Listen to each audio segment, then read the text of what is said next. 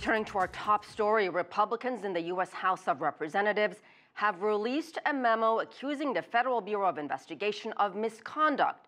Democrats say the memo is aimed at undermining the FBI investigating Trump's presidential campaign. I'm joined now by Rick Shenkman. He's the author of the book, Political Animals: How Our Stone Age Brain Gets in the Way of Smart Politics. Rick, well, let's begin with politics. I'm not sure how smart this type of politics is, but certainly this memo is divisive and very controversial. What's the potential damage here? Really, where do we go from here? Well, the potential damage is to Donald Trump. What he has done in releasing this memo is basically saying, I don't care about the FBI as an institution. It serves my political purposes to have this memo out there. At least he thinks it serves his purposes. And so I'm going to get this thing out there. Basically what this is it reads to me like a GOP talking points Republican memo. It's not really a document that's got a lot of evidence to it. There's no logic to it. I don't see how it's going to help him. He thinks it's going to help him because the FBI is after him, Mueller is after him, and he thinks if he knocks the FBI, this is a way to put the investigation off kilter and maybe give him an excuse to get rid of Rosenstein, the Deputy Attorney General, and possibly Mueller as well. So what does this mean, Rick, in terms of Robert Mueller's actual investigation? And do you think Rod Rosenstein is going to lose his job? Well, Rod Rosenstein might very well lose his job because what Trump is doing is he's going to get this news out there. Fox News is going to be out there blasting this all day long. They're going to go blah, blah, blah, blah, blah.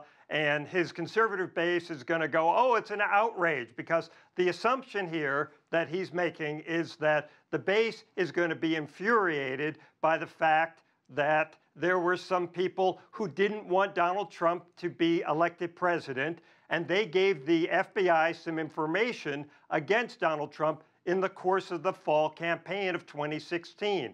So that's a fact. We've known that. So what's the crime here? The crime here is that Christopher Steele, the British former spy who created this dossier against Trump, that he didn't want Donald Trump to be elected. Well, of course he didn't. Not based on all the dirt that he had dug up on Donald Trump. And somehow Donald Trump thinks that he's going to get his base to kind of not really think logically about this, that they're going to just start running away, and that'll give him the excuse to get rid of Rosenstein. And of course, Rosenstein's the only guy who can fire Mueller. Well, Rick, I think the part of the problem here is, or at least what the Republicans are alleging, is the FBI and the Justice Department are not objective in their investigation and going about doing this, especially with the whole surveillance program and getting the judges to, issue that permit to do those kinds of things. Democrats have dismissed this memo as profoundly misleading. They have a memo of their own. Will they ever get a chance to release that memo? Apparently they are, because Paul Ryan, the Speaker of the House of Representatives, just came out this morning and said he wants the Democratic memo out.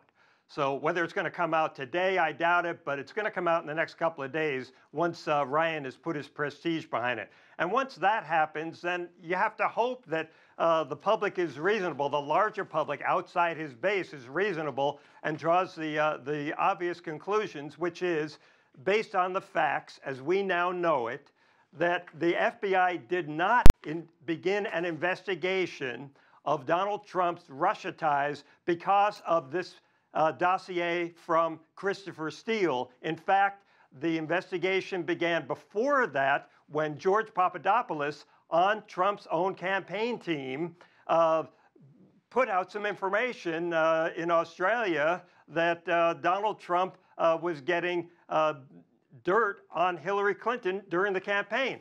And that was in the spring. This is in the fall of 2016.